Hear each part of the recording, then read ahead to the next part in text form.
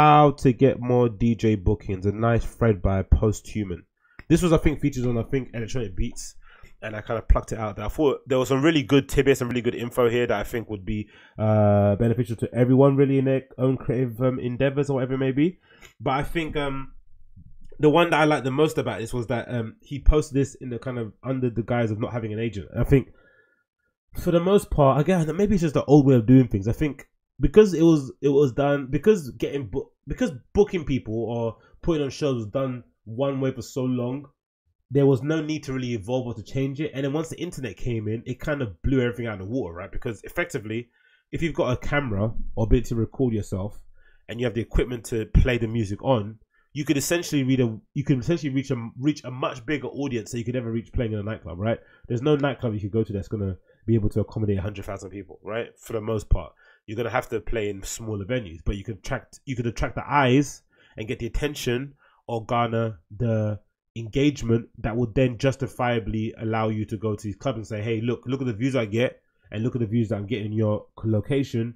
I think I could play here. I demand this sort of fee. So it kind of blew everything out of the water.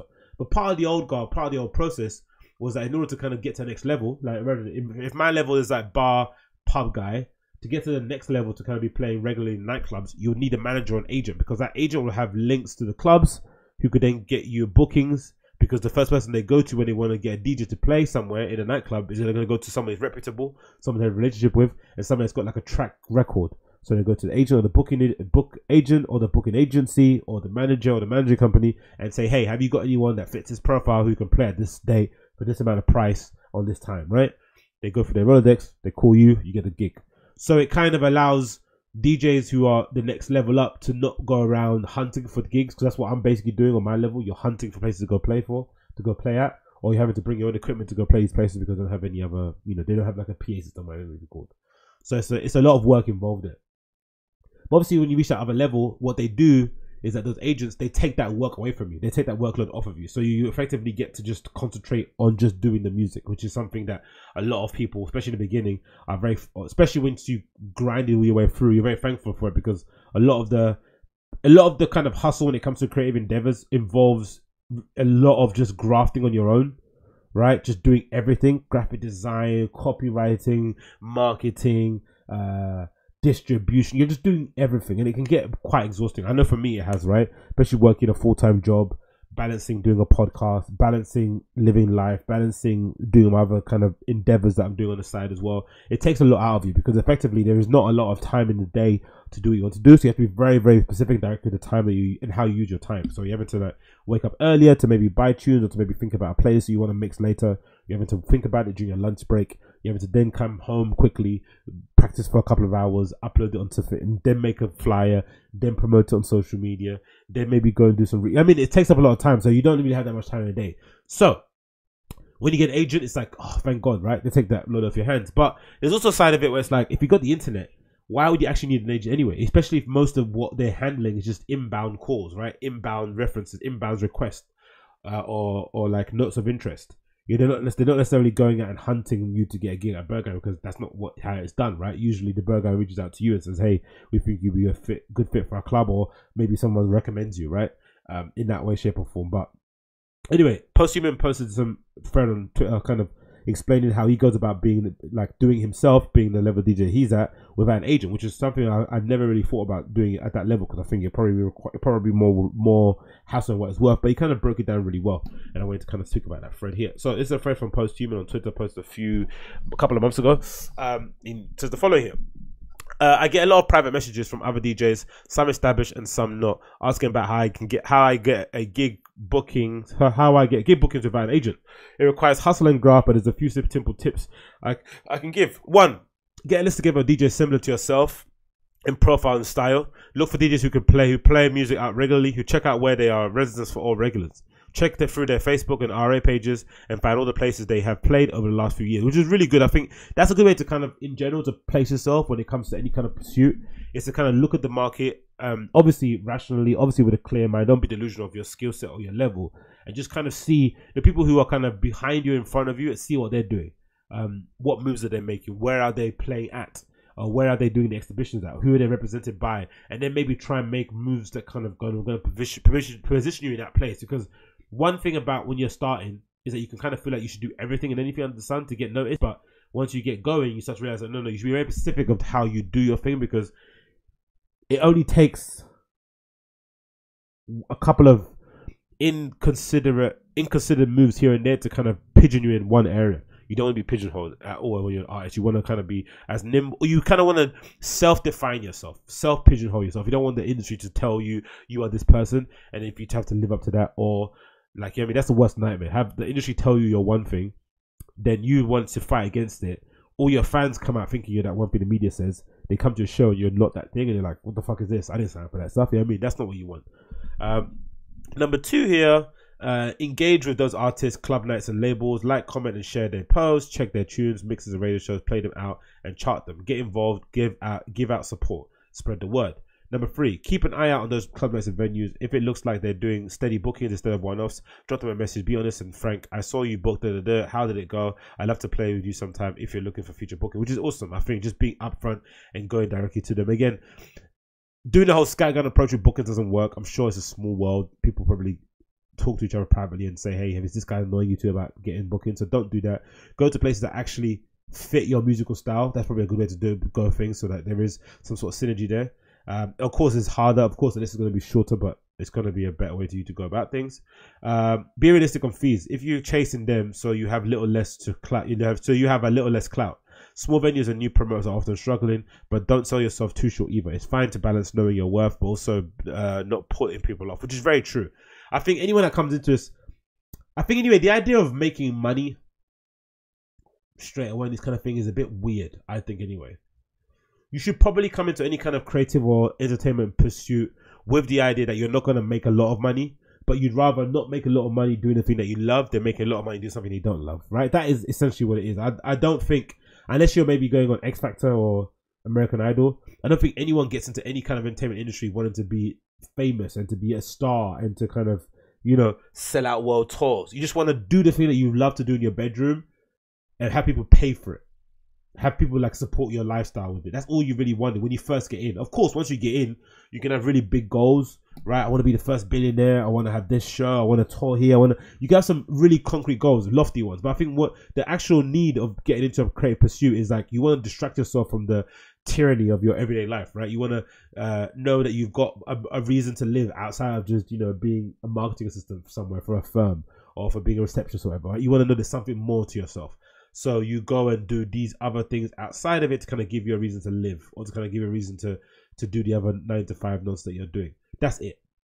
So I think the idea of getting into it with the idea of making money is weird. So if you are hitting up promoters to kind of book you for an event, to kind of go demanding a certain fee is weird. If I was you, even the fact that you're getting a response is a big thing, because I'm sure they get inundated with fucking requests. So if you are getting a response, just take what they give you, or even sometimes play for free. Just for because I think about the amount of people that must hit up promoters to come and play at their club nights, and then think about the amount that hit them up, the amount that do come and play, and the amount that are actually good. There's probably not a lot of correlation between people that chase you for things who actually can deliver on the job, right? I'm assuming for the most part, which is why people are really hesitant about giving randoms a chance, because for the most part you get burned.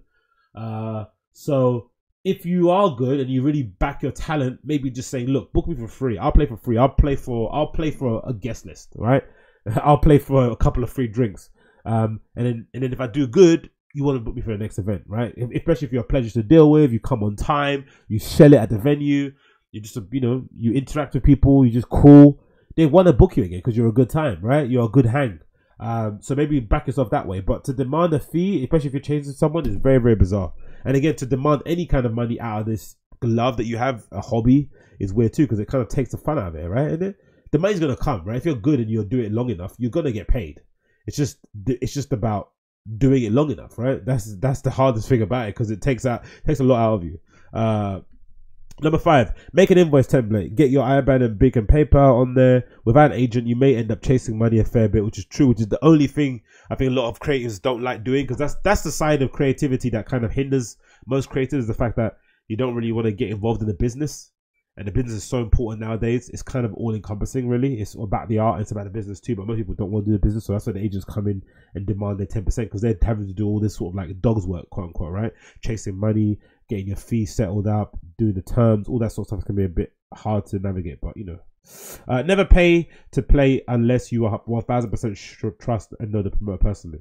The pay for play thing is dodgy. I think it's like similar to like the promote to play, right? Sharing the event on your Facebook and marketing it all out and stuff is nonsense. Obviously, you should support the place that you're playing in and letting your fans know that you're going to play there, but overly selling in the night isn't really your job. It's the promoter's job who kind of hide you to kind of get who kind of hide you on the night anyway to sell more tickets. They should be the ones pushing it. But there are some promoters, and especially when you start off, that kind of try and get you and trick you. I've been tricked a couple of times. You have to get tricked anyway. You've got to get scammed. You've got to get fucked in the ass a couple of times for you to know what's out there. And I've definitely got scammed by those promoters, you know, those Soho clubs where you get to play in a place that's supposed to be really packed of table service people, but then you have to kind of promote and you have to promote and share this gaudy fucking, I don't know, Soho clubs have some of the worst fly designs in the world. All shiny and gold and sparkles and shit. Pictures of really affluent, attractive people standing around looking all nice, and you get there and it's not those people at all. Yeah, I don't know. Number 6, travel costs generally main train station, airport to the destination to the venue, and it's not usually assumed to cover your local travel or train station. Some promoters take you out for a meal, if not ask for a cash buyout, which is true. Don't be greedy. I agree with that. Obviously, if you're traveling abroad, it might be a bit of an issue. But if you're traveling inland, I wouldn't even want to get the travel cost. I just want my fee and bounce in it because, you know, I don't know. I want to be as less hassle to deal with as possible. And number 7, don't have an agent. If it can be handy to offer a landed fee where the cost is all in and you cover your own travel, which I would agree with. Never book until they have at least paid the travel cost in advance. True. So obviously, try and get 50% up front, and then the rest when you complete the actual date, so that the promoter can kind of cover their asses too in case you decide to pull, I don't know, some sort of fanfugal plan here. 7, if you don't have an agent, it can, it's 8. If without an agent, it can be messy getting itineraries, and you'll likely have to self-manage. Make sure you have a charge phone, local taxi apps and details, and research your destinations in case you get left hanging. But that's common sense. So if you go on a holiday somewhere, you have those places involved. You have like a place to go get breakfast, lunch, dinner. You have a place to go get some, I don't know, some cosmetic stuff or some, you know, a chemist, whatever they be called, local place. You'll find out the local, you find a place where you can go to that is really expensive and really cheap. So by the end of the holiday, when you got the money, you can go somewhere to get a meal. These things you do when you go on holiday, right? I don't think there's a lot of people that go to holiday and just go there on a whim with no idea, no Googling at all. You're going to do some Googling. So the same thing when you get booked. Obviously, that's common sense. 9, get mobile phone numbers for promoters and their crew, which is very important too. Send a little thank you text at the end. 10, be careful if we have a room at someone's house instead of hotels. Ask for a photo, which is definitely true. I still get caught out with this stuff. Stayed in a room full of mold a little while back. Grim. With hotels, ask for late checkouts. It's worth paying extra. Yeah, I agree with that one. So, because imagine if you're playing nightclub somewhere, you get back to your hotel room at 7, but then you've got to check out it by 12, right? That's annoying. Especially because most of the time you don't intend to stay out with the promoters, but you know, you had a good night, you want to show them you're thankful, you don't want to be a dick and just run away, so you want to stay around, but then you end up, you know, hurting yourself by not getting a good night's amount of sleep. So paying the extra just to kind of allow you to check out free or something is probably well welcome, especially if your flight's going to be at 6 p.m. The next day. Once you do, number 11, once you do get a booking, don't just sit back and expect them to do all the work, and make an effort to help promote the party, be that sharing the social media or doing the mixes with definitely true. Sometimes promoters will ask for advertiser access to your social media. This can help too. All right. Check the town and city you are playing in. If there's any local radio shows, offer to come on as a guest. Tap up any local newspapers and magazines or blogs. Engage social media with other people in that town, city. Get involved. I definitely agree with that one. I think that's, but again, you don't see much. I think these are all the things that agents are meant to do, but I don't think they are doing, maybe in some respects, because you don't see a lot of DJs doing themselves. Maybe they don't want to do it. But this is something that I would assume if you're on your, especially if you want to create an, especially if you want to cultivate a fan base that you don't actually have, that might be a good way to go about it, right? Playing at some local bar somewhere, or sending a mix, or doing a little call-in interview. That'd be pretty cool, I think, especially in a country that's foreign to your own. People get to know you as a person and want to maybe engage with you. Again, whether or not those people are going to come to your club night is another thing, but you know, it's not. What's the worst that can happen? Most importantly, when you do the gig, don't be a cunt, even if the place is empty or sound is whack or the crowd sucks. Play your best and be professional. Don't judge. That's what I definitely do. I've been doing that more often than not, especially the pub gigs I play in. it can be a little bit disconcerting to look out to the crowd and see just people just not one giving a shit what you're doing. But I tend to approach it the same way I'd approach playing in a packed nightclub. I try and bring it. I'm giving them energy. I'm performing. I'm dancing. Right. I'm having a good time. I'm enjoying myself, at least anyway. So that those kind of same habits I'll then carry over when I go to play like a big venue somewhere someday. Right. You want to start off doing the right things in the beginning, so that when it gets to the future, you carry on that habit. Because to expect yourself to somehow turn on and become DJ man when you get to play Printworks is rare. You have to kind of cultivate that personality, that approach to performing when you're doing a DJ set, playing in a pub with 10 people in it. And that will carry over to bigger venues. Again, if that's not your thing, it's not your vibe, then it is what it is. But there has to be some level of understanding that you have to kind of partake and get involved in that way. Number 14, don't be scared of asking, but don't always expect a reply. You might get ignored. You might get a negative response. I couldn't tell you how many who are you replies I've had. Amazing. That's true as well. But again, expecting anything, I think this kind of goes back to the whole entitlement of kind of expecting to get paid. I think expecting to get paid, expecting to get a reply from a promoter is insane. Just like I said, there's not enough clubs for DJs, there's not enough promoters for DJs, not enough agents for DJs. So it's a very overpopulated space. It's somewhere low barrier of entry, especially with controllers. Anyone can kind of get started from the beginning. So you have to kind of expect people to kind of be a little bit, I'll pass in the beginning, right? But once you start, your clout starts getting up, you start to get a little bit more exposure, a little bit more notoriety. It's obviously in their best interest to keep you in mind, or to kind of want you to be involved, because you can now help their bottom line. But again, there's gonna be a million people hitting them up, right? Don't expect, don't be too up your ass and thinking that they have to see my message. Anyway, number 15, to end it here, you might have to do some serious digging to get contact details, rabbit holes on Facebook page or RA page to Instagram to Twitter before stumbling upon the email address. There are rewards at the end of the internet sleuthing, but you'll have to put in the hours in. Anyway, he says, I hope this is helpful to somebody out there. He says, PS travel tips: USB power block, universal power adapter, backup USB sticks, rehydration tablets, earplugs, wet wipes, painkillers equals should never leave a DJ bag. Okay, that's really cool. All those things are really cool in the bag. Also, especially if you travel often, buy a budget airline. Okay, backpacks over roller cases. They'll never ask you to put it in the hold on a busy flight, so you won't have to piss about standing in the gate queue to get off the plane first. Get that one that fits wax. This helps with the Luke Herbert. Okay, that's interesting, right? Backpacks over roller cases. I guess if you're going on a short trip and you're just going to DJ, it'll make more sense, right? Roller case can be a bit annoying, right? Dragging it along as well, having to put it into the hold. Yeah, I can agree with that. But I just say maybe your back's going to get brutalized, isn't it? You're standing up for 6 hours playing, then you've got vinyl hanging off your back. Obviously, if you're not playing vinyl, it's perfect because you've only got that bag, you said, right, of stuff and your clothes. So it might not be too much, right? Other one, a couple of DJs have asking about fees. Here's a good rule of thumb: 200 capacity venue, £10 entry. Safe target is half for is 1,000 income. Promoter has to hire the venue, pay the promoter, pay for the promotion. So they probably have around 600 left for the DJ fees and cost. Headliner will expect to get £400 all in. It's obviously very, but yeah, it's a really good. Add and amend them. Agree a set fee. Never, if you do well, we'll pay you more. Of course, I agree with that. Ask for full fee regardless of how the party went. And if they do well on the night, don't ask for more. That's the promoter's risk and reward gamble. You're just working for a set rate. Be professional. 100% agree. And obviously, the other thing as well, I'd say, don't drink during your DJ set. I think that's a really big one. I think for the most part, I think you get into it, you can kind of rely on the drink to kind of let you to be comfortable, so you're not nervous and shit. But once you start to become professional, to get a bit better, you start to realize that actually the drink kind of blocks your receptors and being creative. You tend to kind of play worse. I think the times that I've played the worst, the times I've kind of drunk the most, sometimes I've not drunk I've drunk the least, the times I've played the best, but I've also been very cognitive of my environment. I think that's something you have to kind of give up. When you drink, you kind of disconnect from the environment. It's the same when you do drugs, isn't it? It kind of stops your receptors from kind of noticing awkwardness. Yeah. But yeah, I think those are good tips from Posthuman. Definitely check it out. It's available now on his Twitter. I'll link to a thread you can check out yourself. But yeah, it's a really good thread. Very, very well